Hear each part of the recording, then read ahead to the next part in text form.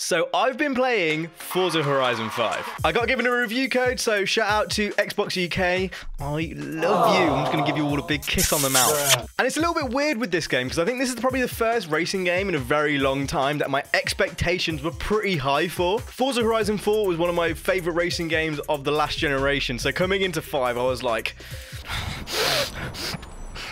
oh, I need it. Oh, give it to me. Fiending, like, just give me some of that good Forza crack.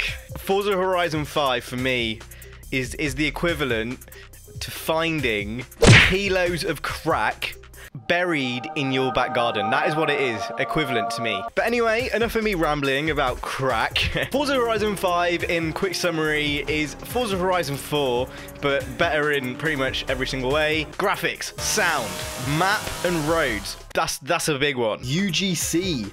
It sounds like a Bitcoin. But what it actually means is user-generated content. And in this video, I'm going to give you a rundown on what I thought was most impressive in my first 60 hours of gameplay. So first, I want to talk about the map, because the map, for me, is probably the star of the show. Oh my god, Mexico looks mental. Not only does it look aesthetically mental, but the roads themselves are just so varied.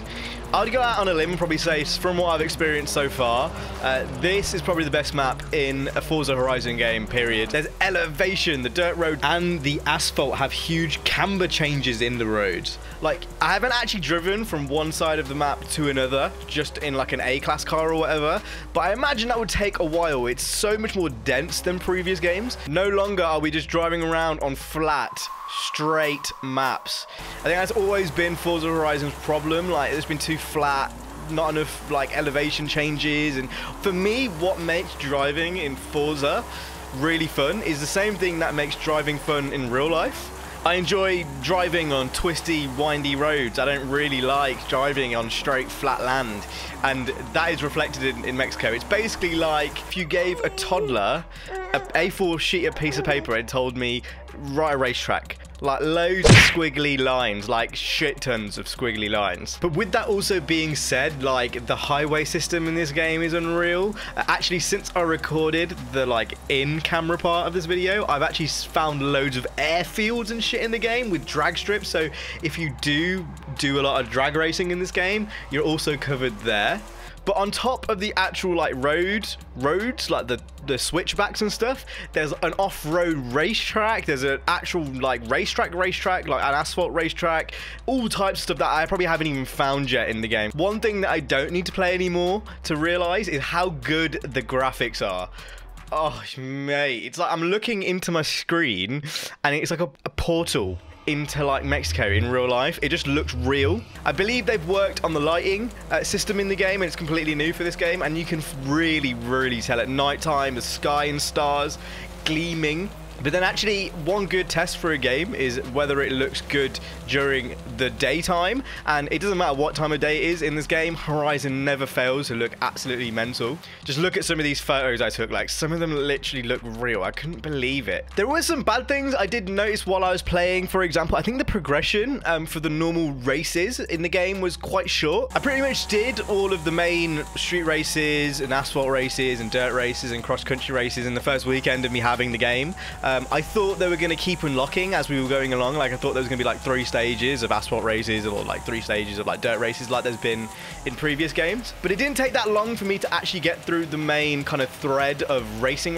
Obviously, on top of that, there's stories and PR stunts, etc, etc. And I guess it's kind of circumvented with the UGC. But yeah, no, I did kind of hope that there was going to be more races than what we actually got. But obviously with live service, hopefully that shouldn't be too much of an issue. On the note of PR stunts, I'm still a bit disappointed that they haven't taken advantage of that properly yet. Like, the idea of doing class-based PR stunts is something which I thought was like a no-brainer. Why wouldn't you do that? But it's still kind of like one size fits all. And as we all know, we're all different sizes. And then the stories mode, they have kind of expanded on it in a little bit. Like you can like do multiple branches for some of the story modes and stuff. But I felt it's really clunky while I was playing it through. You can kind of miss checkpoints and cheat the game and miss jumps and stuff to kind of like get an extra push, which I'm fairly certain was not intended to be so. And then like you're given a car which gradually gets upgraded over time for some of the story modes. Like the one I'm thinking of more specifically is the Mexican wrestler one. This one, the Rey Mysterio story mode. But like, I just thought that was a really big missed opportunity. Why not give me a car or let me buy a car that I've got, because you give me so many cars in this game that I don't know what to do with, and let me upgrade it myself, and then maybe have like a whole progression thread of like, okay, so you start in C class, then you've got to add the cams, and you know, you got to do this and that, and you can even baby me through that. But I just thought it was weird. They gave me a Focus RS for that specific story, and then we're like, we're going to automatically upgrade it. Like, why not let me put a body kit on the car and let me do that? Because I thought this car looked shit. You've got a community of like a fantastic livery makers and stuff, and this is what you came up with? That was pretty poor. But in the grand scheme of things, these are like pretty small nitpicks. If you enjoyed Forza Horizon 4, you will definitely enjoy Forza Horizon 5. Although the normal races are short, I've got to say, the amount of progression in this game, oh, it hurt my head. So I was just playing through the game normally, and like in the first, I want to say 4 or 5 hours, the game just keeps giving you menus and like menus and menus, and you just keep opening these menus. So you've got the accolades one, which is basically the progression from the Lego expansion, but on more crack times 2. And then you've got the car collection thread, which is quite similar to Motorsport 7 in some ways. It's crack times 3. You get rewards for completing all of these challenges, and there's honestly so much content in here for any hardcore Forza guy. Like, you could spend hours in this. I'm not going to ruin it, but towards the end, when you unlock the Hall of Fame, there's another menu which you unlock. Yeah, there's definitely more menus that you just keep unlocking, and there's like tons of challenges to do in this game. But those are just some of the ones that stuck to me, you know, just off the top of my head. That's always been Forza's problem for me. Is the fact that once you finish all the races, there's nothing to do. But with the amount of content that is in these progression threads, you could literally be here for hours and hours and hours on top of like the 500 plus cars. It's just like you could be here for days and days and days. I haven't even talked about the wheel support. Yeah, fucking hell. So I played on a controller and on a wheel with multiple different assists and stuff. I actually found on a controller and on a wheel, I preferred to play with simulation handling for the first time ever in a Forza game. Like, I never do that in a Forza game. But yeah, on a wheel, it's like not quite as good as, say, Assetto Corsa, but it's a million times better than Horizon 4. There is definitely a lack of like actual force feedback from the like road, but there's just about enough so you can tell what you're doing. Kind of like my Renault Clio. It's the exact same thing. And as you can see from some of this footage here, like, you know, you could probably move, like you can whip it round, and you know, I have to really feed the wheel through my hands like you would in a real car. And yeah, it's much easier to play than Forza Horizon 4. If you have any experience with cars in real life, or even, you know, with Assetto Corsa and other sims, you're gonna get on with Forza Horizon 5 just fine on a wheel. And yeah, the game is only gonna get better from here. I haven't even talked about so many things like the sounds, which are just, I'm gonna let this play here so you can just hear like some different engines and just hear what they sound like.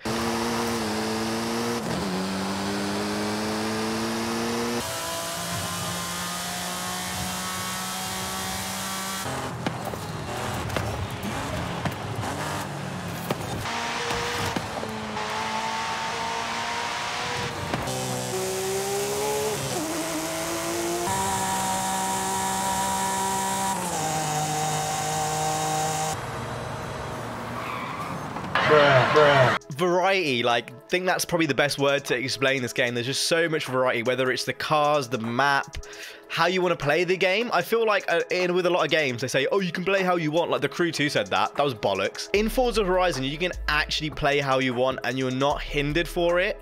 For me, I started off the game in like a C-class car and gradually built myself up to S2 as I was progressing. And like, you can do that if you want to do that. But then if you just want to go hop straight into your fastest cars at the start of the game, you can do that as well. I think this is probably one of the first games I've ever played where you can actually play how you want to play and you're not hindered for it. You can literally, if you only want to do road racing, you don't even want to touch the cross-country stuff, you don't have to. But honestly, it's all so much fun, I don't see why you wouldn't. Yeah, there's so much stuff I haven't touched on here, like the create modes, the multiplayer, I'm still yet to try it. Seasons, I'm still yet to try out Seasons and Battle Royale, because obviously anyone who's been on Early Access has only been able to experience Summer, so there's still a lot to this game that I'm still learning and finding out about. These are just my first impressions. So yeah, if you have anything you want to see from this game, let me know.